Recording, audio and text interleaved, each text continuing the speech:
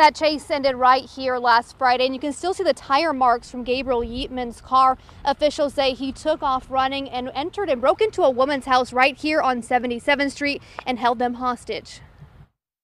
Gabriel Yeatman accused of crashing into a trooper head-on and then shooting at troopers early Friday morning. Later that day, police say he broke into a home. Inside was a 21-year-old woman and a 16-year-old girl. Had stated that the occupants inside were not free to leave. Yeatman is accused of using a gun to demand one girl's phone and her keys, then left. He fled in the victim's vehicle. That vehicle was recovered a short time later. The car was empty. 3 days later, Yeatman was tracked to Chickasha and arrested. Since that incident, members of the U.S. Marshals Task Force, along with the Oklahoma City Police Department, were able to track Mr. Yeatman down. U.S. Marshals tell me they tracked him down using good old police work, and they do say they determined where he was through several interviews.